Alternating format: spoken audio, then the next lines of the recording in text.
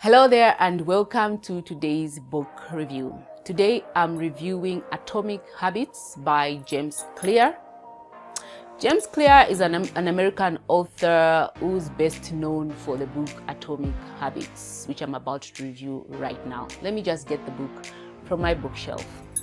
So this is the book I'm reviewing today. It says Tiny Changes, Remarkable Results, Atomic Habits, JamesClear. Over 3 million copies sold. That's what it says here. So JamesClear wrote this Atomic Habits book way back a few years ago. In fact, I think it was in 2018 that he wrote this book, if I'm not mistaken. Atomic Habits is one of those books that you will pick up and are going to want to re-look at your habits critically. For me, it's a book that after reading it the very first time, got me started. You know, if you've watched my previous videos before, you might have come across a video where I was talking about, slightly before COVID, everything seemed to be going really well for me, and I was on track to flying off into, I don't know, some wonderland in terms of my business performance and profitability. And then all of a sudden, COVID came and I had to put a automatic halt to my journey to wonderland. You might have seen that video, right? Now, as I was trying to see how I can get back the momentum, and I like to say my momentum, how do I gain back that momentum I had before COVID-19? So as I was sitting in my house, reading as many books as I could, trying to think about how do I get my momentum back, I picked up JamesClear's Atomic Habits. And I think in terms of getting me back on track, getting my momentum back, I can attribute at least 20% of that. No, let me be a little bit more fair. I will actually attribute 70% of getting my momentum back to this book, Atomic Habits. Because when I read Atomic Habits, it simply was talking about the biggest lesson I got from Atomic Habits is you being able to change the environment, and that the environment really matters when it comes to you adopting or changing your habits. So how have you designed your life essentially? How is your life designed? Is it designed in such a way that it will encourage you to implement good habits that you need for you to achieve what you want to achieve? So for me, what that really meant was, I was sitting there and complaining about my momentum, but meanwhile, life was going on. People were doing events because my majority of my business is driven through workshops and training courses, basically. And as I was sitting in my house, being so relaxed and comfortable, you know how it is when the frog is in water and the pressure is going up. You're so comfortable in that water. And I was like that. And so when I picked up Atomic Habits, it was like, Mukonke, how have you designed your environment so that you can get out of this comfortable, water? Because it's soon going to start boiling. And I think Atomic Habits woke me up because it got me to think of, whoa, I'm here complaining about how do I get my momentum back. Meanwhile, there are people that are actually doing workshops. What do? I scheduled a workshop. I quickly scheduled a workshop. And, most of the times I like to work in reverse. So I set the date first, and then I started looking at all the other elements of ensuring that this workshop was a success. And this was because of JamesClear's design your environment. Is your environment conducive? Does it encourage you to implement the habits that you want to implement? So that's one of the biggest lessons that I got from JamesClear's Atomic Habits. There are many. And let me just run through the others that I can recall. The biggest lesson you get from Atomic Habits is the habit loop, which talks about the cue, the craving, the response, and the reward. So it basically talks about these 4 concepts. And these are concepts that other people have actually spoken about. So a cue is like what triggers this habit. And then the craving is what gets you to do that habit. The response is the actual action that you get to do to implement that habit. And the reward is what you feel after doing that. And so what JamesClear says is that if you want to develop good habits, you need to also look at this habit loop. Because let's look at a bad habit, for example. For those people that smoke, what's the cue? The cue might be, I don't know, you're hanging out with colleagues who are smoking and, okay, you now get the craving, you want to smoke. So you get the cigarette. The craving is now the need to want to smoke. The response is to ask for the cigarette. And if your colleagues are nice friends, they will hand you over that cigarette and you're going to smoke the cigarette. The reward is the feeling you get from smoking that cigarette, right? So that's an example of the cue, craving, response, and reward. So what JamesClear says is that if you want to develop good habits, you also need to map, because for bad habits, it's so easy. I mean, the craving, the cue, the cravings, the rewards, they are so easy to get. But when it comes to good habits, it's actually a little bit harder and you need to do some kind of work. So what's the cue? For example, if you want to be healthy, if you want to work on your financial health, financial health as well, right? But I'm actually, what I wanted to refer to was your physical health. So if you want to improve your physical health, what is the cue? The cue could be that you are a little bit overweight right now. You are supposed to be around 75 kgs and you're now maybe around 80, 90, 100. Quite unfortunate if you are, when you're supposed to be around 70.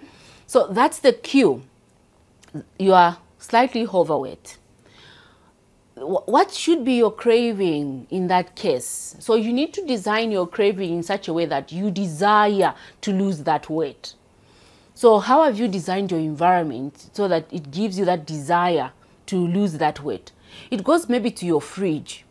For me, I mean, something that I've deliberately done in my house is look at what I stock in my fridge. I'm very health conscious, and so what I stock in my fridge has to be healthy to a very large extent. And so what's the craving? So if you are slightly overweight, you definitely want to design that craving to be something that is healthy. Your response, other than just your response in this case, is designing your fridge to make sure that it's stocked with healthy food and not unhealthy food. The reward is that you are now able to nourish yourself in healthy food that is going to result in you maintaining a healthy weight. So that's a simple example, and I hope it made sense. The other way you could look at this one is your cue is you're overweight. Your craving is to lose the weight, right? Your response is to design your environment in such a way that it helps you to lose weight. So for example, make sure that you've prepared your running shoes and your clothing for running or jogging in the morning or going to the gym, and put it somewhere close by so that you can, when you wake up, immediately dress up to go to the gym, or when you knock off from work, you drop your work bag and you've changed into your gym clothing and you're ready to go to the gym or to go running or jogging. The reward you get is that you feel, you feel nice, and eventually we expect you to start losing weight. So that is what JamesClear talks about in this book in terms of the cue, the craving, the response, and the reward. And this book is called Atomic Habits because JamesClear is also talking about small habits result in bigger changes.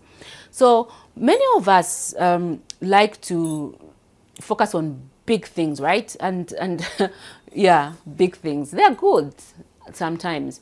But JamesClear also wants to highlights the fact that little things that you do every day build up or stack up. They compound to the bigger change that you might not have expected. If I go back to the example that I've given you, just a slight change in your eating, in the way you eat, in how active you are, might result at the end of some period into a big change in terms of your health. And so little habits stack up to, you know, big changes in terms of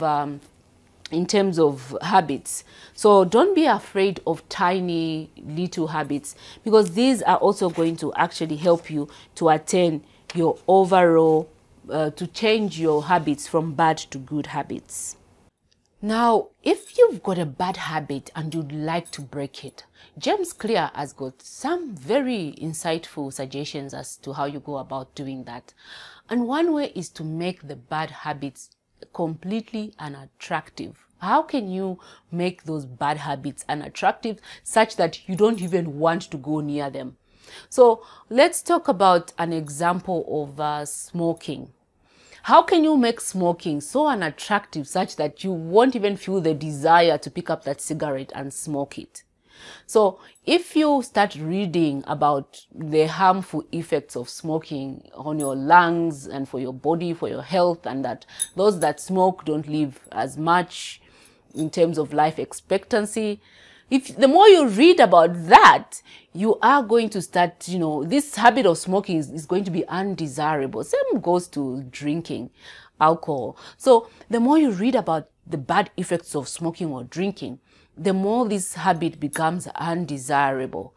Okay, so the way to break a bad habit is to make it undesirable.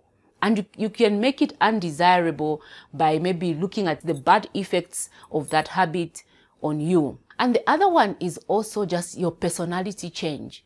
How can you, and this you can do drastically. If you want to develop good habits, look at the people that have the habits that you want to emulate. So if you would, again, I mean, this is an example that I've already given, so I might as well continue with it. So if you are a smoker and you want to stop smoking, when you meet up with colleagues that are smoking, and this is actually an example that JamesClear gives in his book, when you hang out with colleagues or friends that smoke and they offer you a cigarette, all you need to do is tell them, I'm not a smoker. Don't say, I don't smoke. When you say I don't smoke, it means, I'm not smoking. It means that you are a smoker, but for today, you just don't feel like smoking. But when you say, I'm not a smoker, it's about your personality. It talks about you as an individual. Okay? Let me give another example. If you are a health conscious person and somebody asks you, Mkonki, what do you like to do? I would like to say, I'm a jogger. I love jogging. I'm a jogger. That example personifies me in terms of what I am, not that I like to jog. I jogged yesterday, but I'm a jogger, meaning that this is what I do. It's part of my lifestyle. So if somebody says, I am not a smoker, it's about the personality. And so another way of breaking bad habits is completely changing your personality to emulate the good habits that you want to develop. So that is another way of ensuring that you break the bad habits.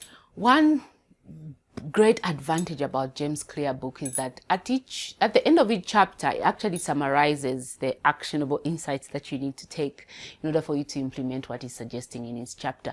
So if you're in a hurry, all you can do is actually just read the chapter summaries and you get the essence of that chapter. Another thing that JamesClear talks about that I think is applicable is the 2-minute rule. And I like to think of the 2-minute rule as don't think about something too much. If you need to go and work out, immediately you get out of bed. Don't start dreaming about, other things. Dream about that and dream about that and dream about. Get out of bed. Give yourself 2 minutes to get out of that bed, get dressed, and get on the road. That is the 2-minute rule. Don't waste so much time reflecting on something, and all you can do is just quickly. For example, if the house is dirty, you've got dirty dishes that you need to wash. all you need, don't think about it after eating. Don't think about, oh, now I need to wash the plates and do the what. Just count up to whatever. I want to go wash those dishes. So that's the 2-minute rule. I mean, get doing quickly. Within 2 minutes, get done and get out. Okay, that's the 2-minute rule. And so this is what Atomic Habits is about. It's I think it's a book that has got quite a lot of practical aspects to get you started developing good habits. It's a book that I highly recommend you get reading. There's a bit of some disadvantages for some people. I mean, for me, the books that I actually review on my channel are books that I've applied, that I've read, that I've found value in. If I haven't found value in a book, you won't actually see it on my book review. I will not talk about it. So when you see me reviewing a book, it means that I actually drew and found value. I found some actionable insights in that book. But for some people, a disadvantage could be that, JamesClear is being too vague when it comes to health. I mean, people have got different health issues. It's not just about eating that makes people put on weight, because it does talk substantially about health, losing weight in this book. And so there are some people that are a bit intrigued when it comes to him talking about, how do you lose weight? You don't just lose weight like that, because people gain weight in there are medical reasons, this, that and that. Of course we understand, but for me, I mean, I didn't go into that deep thinking as to what JamesClear implied when he was giving an example of getting physically healthy. I took it for what it was on the surface. I didn't even want to go deep into the detail trying to look at research with health and what. I got the lesson from JamesClear. It is a book that has really helped me get back on track in terms of my work and my personal life, and it is a book I highly recommend you pick up today. I picked up mine in a bookstore in Zambia, and I believe you can find one in a bookstore anywhere across the world. Well, this is all I had to share, guys, in today's book review. If you enjoyed today's book review, don't forget to leave a comment. If you've read this book, by the way, don't you forget to also leave a comment. How did Atomic Habits change your life? I mean, how did it improve your lifestyle? In what aspects of your life did Atomic Habits help you? I would really love to hear your views. So drop the comment in the comment section below. Don't forget to smash the like icon and also the bell icon. Don't forget to subscribe. Don't you forget to share. And thank you so much if you've already subscribed to my channel. For those that have subscribed, if you haven't subscribed to my channel already, consider subscribing to my channel by clicking the subscribe button. It's at the top. It is up here. Click subscribe right now. Thank you so much for watching, and see you next time.